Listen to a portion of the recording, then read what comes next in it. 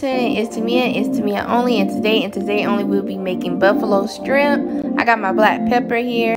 I got, you know, I'm gonna season it up. These are 5 colossal shrimp. I got some parsley flakes here. I love parsley, like I said in all my videos.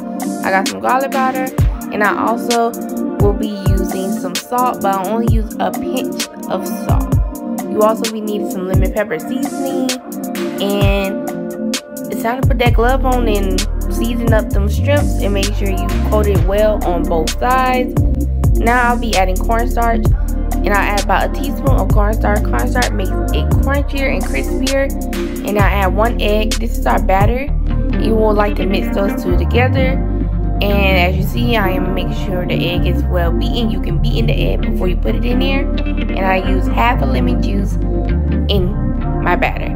I also will be adding a half a cup of milk and making sure that is all together with some ground paprika, making sure everything is all combined in a batter. Now you can marinate this overnight or for 30 minutes, but if you're in a rush, set it to the side about 10 minutes and then go ahead and cook it. But if you do want better results, I'll say marinate it for 30 minutes. So now I have some cornstarch, and I only add about 2 tablespoons of that because you don't want it to be overpowering than the flour. Then I added all-purpose flour, and I made sure I mixed the two very well together.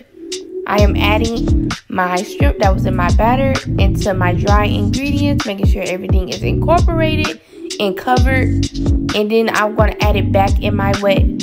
So this is a process for adding in wet, dry, and making the batter.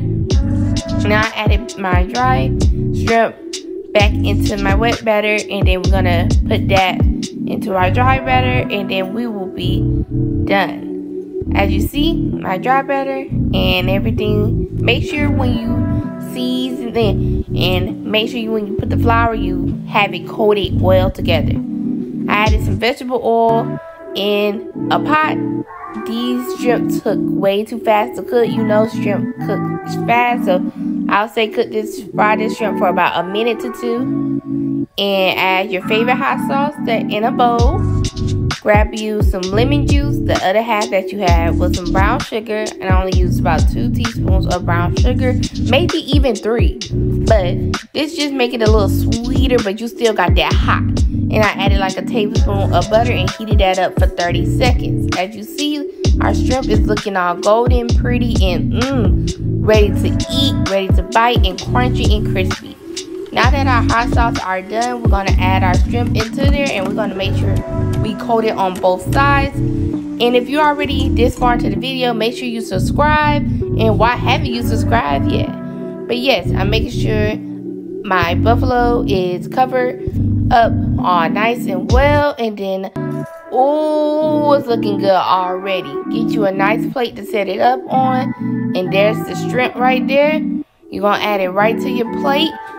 And guys, the videos I will be uploading videos back to back now, and you're gonna add a little parsley at the top. Make sure everything is good, and I hope you guys like this video.